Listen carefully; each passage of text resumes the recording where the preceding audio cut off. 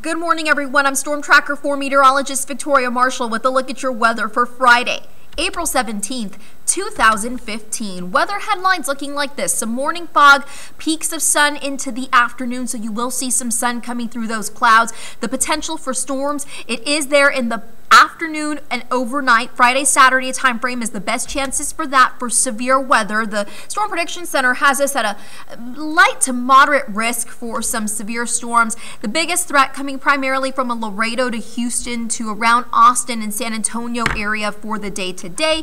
And tomorrow we also have our best chance for those strong to potentially severe storms. Partly cloudy skies otherwise. We are going to see those temperatures getting up into the mid-80s this weekend. And here's a look at Storm Tracker 4 at this hour. Not much going on at around 8:30 with the exception of a few clouds. We have had plenty of fog though on local roadways this morning. That's reduced visibilities to 3 to 5. That's going to lift by 9 a.m. That's going to give way to temperatures in the mid-80s in Cameron and Willacy counties, right around 87 in Hidalgo County. Starr County will see a high around 89 degrees. Some clouds. You'll see sun peeking through.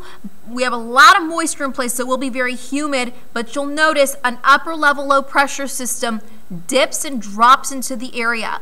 It's kind of a 1-2 punch because we also have a southern jet stream, the southern edge of the jet stream, that's helping to bring in a lot of moisture overhead, and that's also creating lift. So the combination of these two factors, all the moisture in place, is creating very favorable conditions for stormy weather, not just stormy, but potentially severe weather with the potential for quarter-sized hail, 60 to 70 mile per hour winds, lots of lightning and flash flooding in some of these isolated pockets of thunderstorms. And you see here these really starting to wind up as we head into the evening hours today. Somewhere between 6 and about midnight is when we'll see that first round. Then the second round between around midnight and that 6 a.m. time frame. After that, it's going to be another line that will possibly be taking shape to the north of us as we head into the late evening hours. So for the next few days here, again, Friday 86, Saturday, the main threats will come in the form of flash flooding, wind,